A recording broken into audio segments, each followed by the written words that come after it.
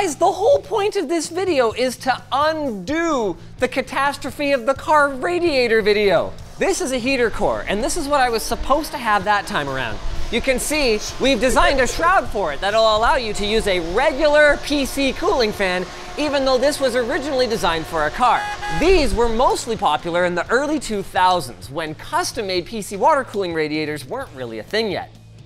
What does this have to do with any of what I just said? And what does it have to do with this message? From our sponsor, Motion Gray. Their sit-to-stand desks and ergo chairs provide maximum comfort at an affordable price. Crunch your numbers, not your back, by checking them out at the link down below and use code Linus to save 10% on your purchase. Is this thing new? It's from a '69 Camaro, why would it be new? I don't know, maybe there's a market for enthusiast restoration parts brand new or something. Look, the point is, this AIO water cooler with a triple 120mm radiator costs a whopping $180, which got us thinking, given that you can go to a junkyard and pick up a heater core that's gotta have at least that kind of cooling capacity for like 40 bucks, could we scrape together everything else we need and build a competitive water cooling system? I mean, we all know about the problems with AIOs. Weak pumps, skinny tubing, and wanna upgrade them? Forget about it. This might not be pretty, but if we choose the right case, we might be able to install it in such a way that you would never know that it's inside. The question is just, how much did the rest of this stuff cost us? In total, everything, including the heater core, was $111. Really? So we beat this by 70 bucks? Yep. All we need to know now is how much work are we gonna be putting into installing it, and what's the performance gonna be like? To be clear, this isn't a given, and one of our obstacles is right in the name. It's a heater core. It's not for cooling.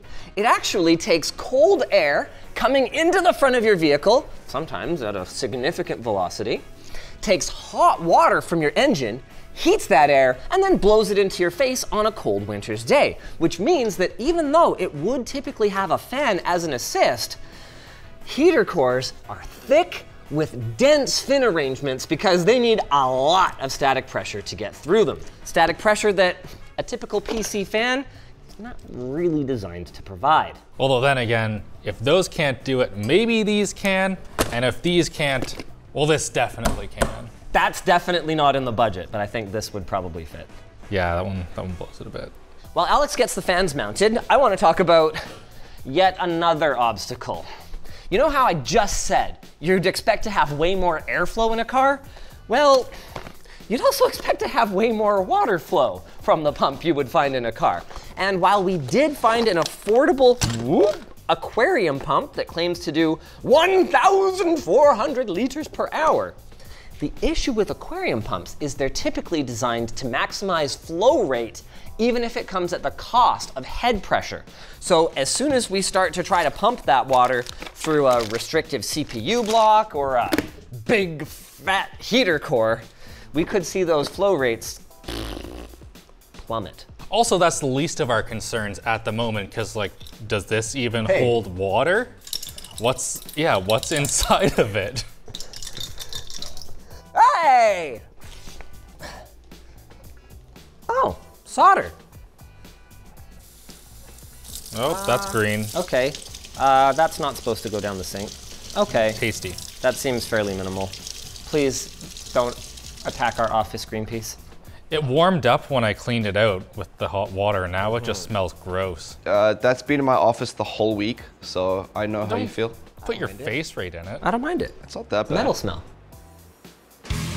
One of the big challenges with 2000s era water cooling was finding A, a heater core that would fit in a case, and B, a case that would fit a heater core. Because you gotta remember, back then, most of our cases had a ton of drive bays, especially the large premium ones that might have enough space. So what folks often ended up doing is dremeling out or otherwise removing large amounts of the front of the internals, and in some cases, even the front of the case, in order to get enough airflow through these hogs. Thankfully, we shouldn't have to deal with any of that because Our handy dandy engineer Kyle made us a shroud, which is going to serve two purposes. One, it's going to create a gap between the spinning blades of our fan and the heater core itself. You can see it's about a centimeter right now. That's going to help us make more effective use of the fins that otherwise would be under the hub or under the corners or way over there where our fan can't reach them. The second purpose is it's going to make it compatible with our case because we can mount the fan here and then we can mount our two fans into the front of the case. This is exactly how smoothly that car radiator chute was supposed to go. If only we had gotten a heater core that time like I asked. What? We have done literally nothing so far, Linus. We've done some stuff. How can you say this is going smoothly? We haven't even JB welded our fittings into it yet. Oh. Wait, no. We could just stretch tubing over that. That's 3/4 of an inch. I could stretch 1/2-inch tubing over it. Seems like a tight fit. You know what? Oh. Where's that heat gun? No. If it fits, you know you're gonna sit. What graphics card is that in there? Don't worry about it. Okay, bye-bye 4090. No! Bye. He's actually doing better than I thought he would. This ain't my first rodeo, okay? Back in my day. I used to do 3/8-inch thick wall tubing over 1/2-inch fittings to make sure they would never leak. So one thing I've realized that's going to be a problem that we could probably solve right now is that my AliExpress water block I'm listening. is not AM5 compatible because I just forgot that I have AM5 here. It's dangerous. Don't worry about it. Oh, that's fine. You're actually a lot further than I thought you'd be. At this point in the video, you're probably wondering why we're even bothering to show you this. It doesn't seem like the sort of thing that you should do at home. But that's not actually the case. I mean, we are intentionally using the wrong size tubing here because we would have to go all the way over to the other building to get thicker tubing. So it's not the kind of thing that you would have to deal with. And as long as our performance is okay, there's no denying the difference in cost. So as long as you can find a good deal on a heater core, I don't see any reason why you couldn't replicate this at home. However, it's gotten a little bit more difficult finding copper-based heater cores these days, since a lot of the modern ones are aluminum. And those of you who are experienced in water cooling will know that if you run an aluminum component and a copper component together in the same loop, even with an anti-corrosion additive, you are asking for a bad time. And since aluminum water cooling components are few and far between, you will need to find a copper heater core. Motorcycle radiators are another option if you can find one with dimensions that'll fit in your case. Ultimately, you just do what a lot of people used to and you don't bother putting it in your case. Just run some tubes out the back and go whole room water cooling. Oh no, I was just trying to think you might need to do even more stretching now that I look at the fittings that we have for this aquarium pump. That's the only one you have to go into the other side? Well, I have this one. O ye of little faith. Success. Sure. If that doesn't look like performance to you, I don't know what would. Guys. Yeah. What? Did you think to maybe offset this so that it fits in the case? I thought that we can just take that part out. Yeah. Call it a day. Or Dremel. Ah. Oh yeah! Haha! LTT screwdriver for the win. Yeah, that's fine. Hey! This is a pretty big moment of truth. Oh no. Ah, you've kinked it, bro. Don't kink shame. Also, I have a plan. You were supposed to cut the tubes shorter. That's a way worse plan, Lon. Hold on. Okay. So now when it leaks, it's right on the power supply? Yeah. Oh geez, you're spilling water in the case too. Where were you planning to put the reservoir and pump? Well, my thought was we would cut these tubes short, which I forgot to mention, and then we would put the radiator up top with the pump down below. I see. I really have to remove my tube? No, you just cut the copper pipe off. The tube's still attached. Not that loud. Oh, rest in peace, stretched tube. Hey guys, Cavalry's here. What's up, Colin? Oh, this is perfect. We got some nice thick boys. Yeah, sure. Just right here is good. Yeah, literally anywhere. Thank you. No thanks. Excellent. You contributed to that. That was not all me. I got some tech tips here for you, Kyle. That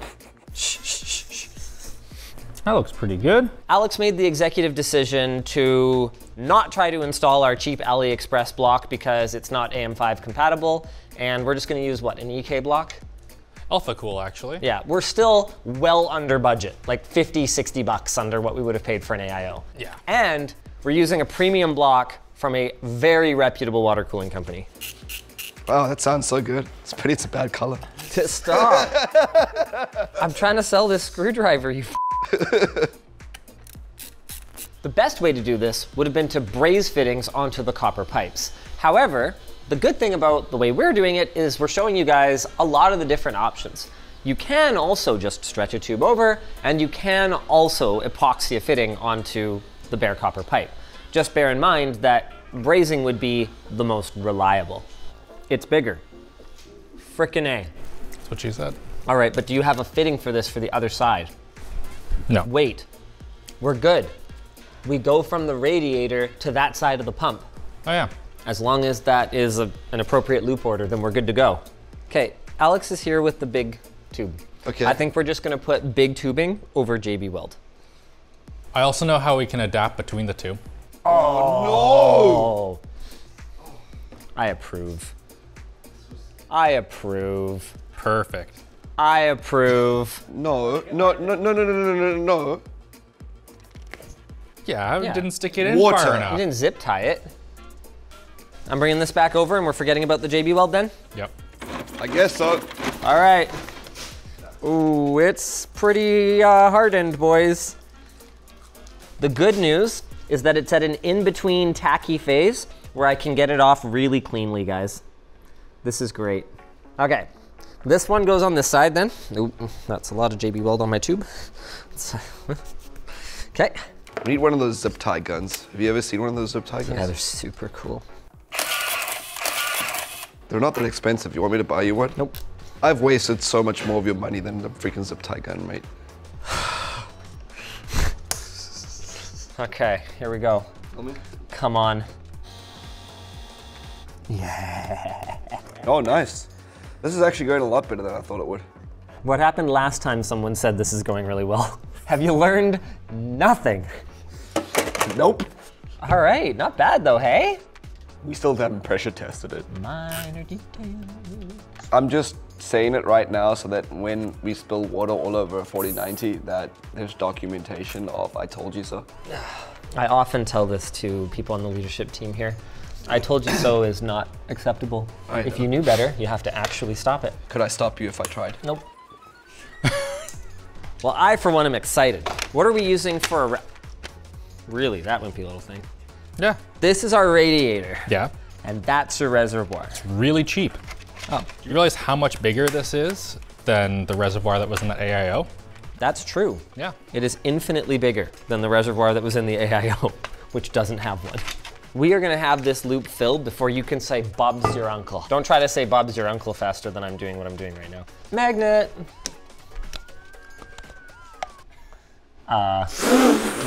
Why did it have to be flesh colored? Too bad we don't have the OnlyFans anymore. Frickin' A. That, like, is not bad though, guys. Like, for realsies, not bad. It actually looks like industrial. Yeah, I'm bringing the radiator down to the pump, which Yeah. I just need to get repositioned so that the inlet has access to what's coming off of the reservoir. I just need a position for it.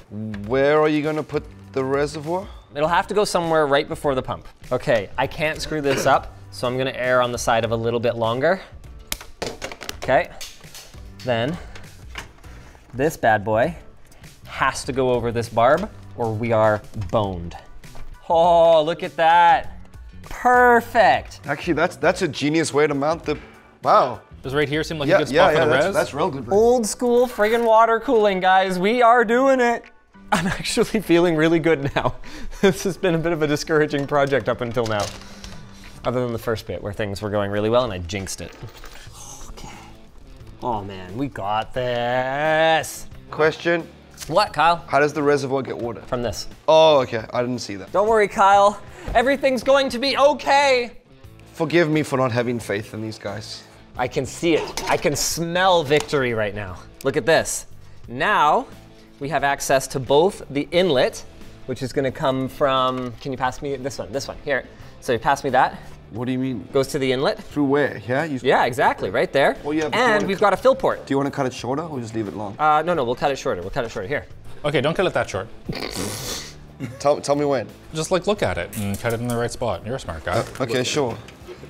You should make educational videos, Alex. It's like a gift. Do you have those scissors? What are you doing? Cutting it. Oh my goodness. Okay, can I have that, please? No, not that. That's scissors. What do you want? Scissors. Oh, can I have that? The tubing kind of looks That. Can you be less of a downer? clear, black, different kind of black. Luckily, the same color black as this black. Kyle, these are way too long. You cut this one. Well, yeah, I was just doing a test to make sure that it fit on the fitting. What did you? It's like, Kyle, these are way too long, and you grabbed the one that you freaking cut. Well, I put you in charge. Here, unless you want this to cut tubing. Well, you see, I'll say, Linus, pass me the scissors. Which are these? How many times did I say scissors, editor? Do you have those scissors? Okay, can I have that, please? That's scissors. Scissors. Hey, look at this, though, guys. We're freaking installed. I want to see some performance out of this thing. Woo, okay. That pump is freaking going, though, hey? That pump is pretty ridiculous. I'm pretty happy. Oh, go. Okay, now don't turn it off, whatever you do. This is... We're leaking. What? Stop, we're leaking. Where? No. Oh, shit, I need to turn it back on. On the CPU block. Oh no, the block. The good news is that the computer is not powered on, which means everything should be alive. We weren't supposed to do it until later, but I do have a water-cooled 4090 right here that we were going to swap in if we felt the need. I think we're swapping this in. Ooh. I found some of your radiator schmoo. Oh yeah, that's pretty gross. I know the problem. Look, it's not straight. So the O-ring was sitting on this seam. It's very obvious what went wrong and how to fix it. I have a lot of JB Weld on my fingers, which is probably not the best thing for an O-ring. Oh, it's pretty bad. Yeah, that's not turning back on today. All right, no problem, guys. We might have got away with one. The heatsink for the SSD is very wet, but I think that the SSD itself is dry. Hey, the good news is, by the time you buy a GPU block, you are still not that far off what you would have spent on that top of the line AIO. You're an extra maybe 40 bucks in. Yes. That's the upgradability of a custom loop. Yeah. And your sanity. Don't worry about that. New GPU. Upgrading.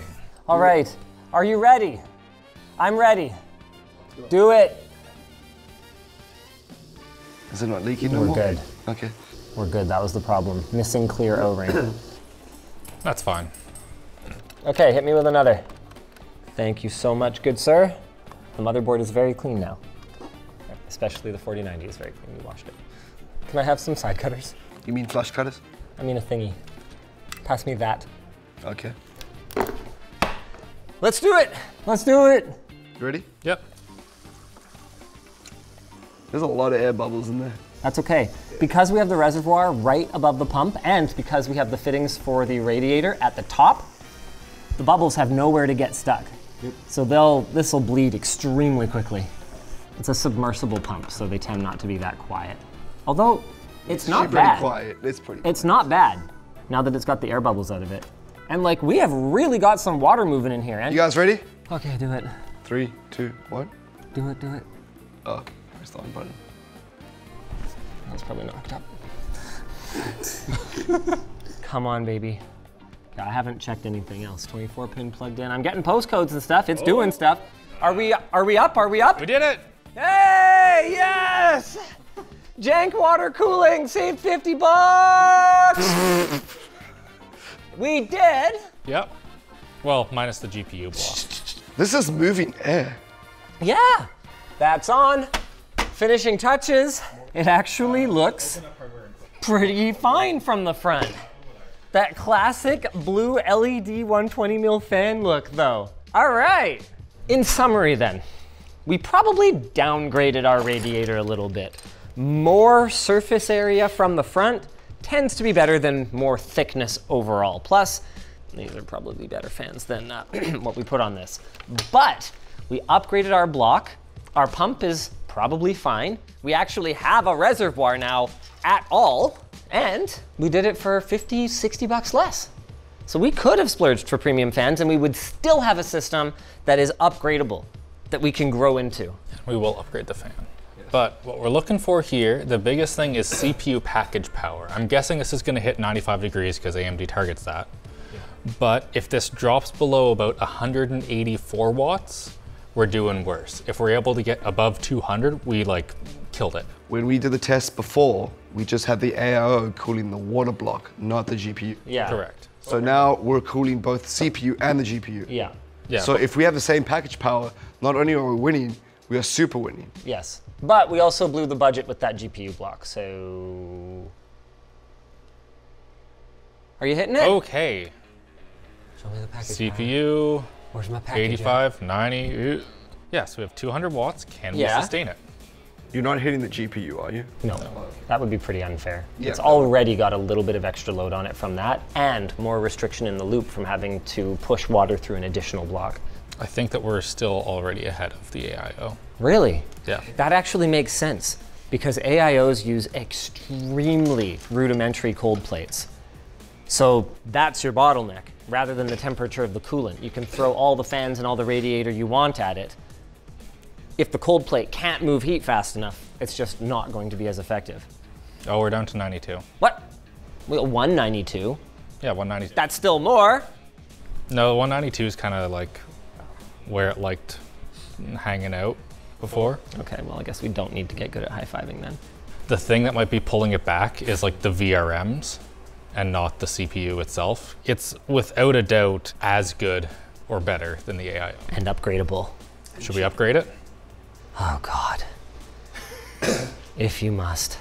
I think we just do it right now. Right now we're doing it. We're just sending it. Oh, we can do it. Can we? Yeah. No way. Okay, let's put some real airflow on this thing. All right. If you're finding yourself asking, the f did I just watch? Just know that you're not alone. There are other people like you, and they all shop at lttstore.com. All right. Okay, are we good? Woo! I think we're good. Clamped? Yep, Good is a clamped. strong word.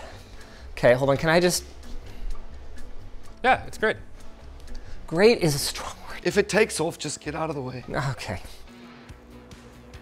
What could possibly go wrong? This is basically like driving down the highway at 100 miles an hour.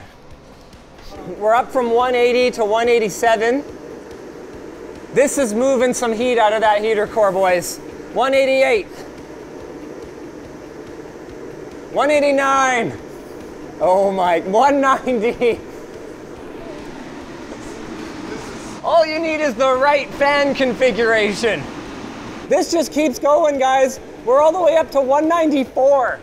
The fans are spinning fast enough that the LEDs turned on. I gotta confess, I'm actually a little surprised that the heater core method is still a viable option for PC water cooling. Oh yeah, it's great. To be clear, there are more economical ways you could use proper PC water cooling parts to beat an AIO, and maybe that'd be a good idea for a follow-up video. Oh yeah. You don't have to buy your radiator from the most premium brands like EK. There are more affordable options. Just like there are more affordable segues to our sponsor. iBuyDirect. Show your eyes some love with a new pair of glasses. iBuyDirect offers a vast and affordable selection of glasses available right at your fingertips. Use their virtual try-on widget to get a preview of how you look. Select the try-on option on a pair of glasses, use your phone's camera or upload a picture of yourself, and begin experimenting with all of your favorite styles. iBuyDirect's products are trendy and affordable, but they also offer more premium brands for those who want something a little more eye-catching. And if you stare at a screen all day, like me, or you're just so over the color blue, you might be interested in a pair of blue light filtering glasses. Take care of your eyes without having to break the bank. Visit lmg.gg/iBuyDirect or visit the link below and use code FUN30 for 30% off all orders $65 or more. If you guys enjoyed this video, you know what? I'm gonna throw to the time that Alex and I tried to do this, but ended up with a radiator instead of a heater core. Oh, that was so good. It's Classic. one of our worst videos. The best.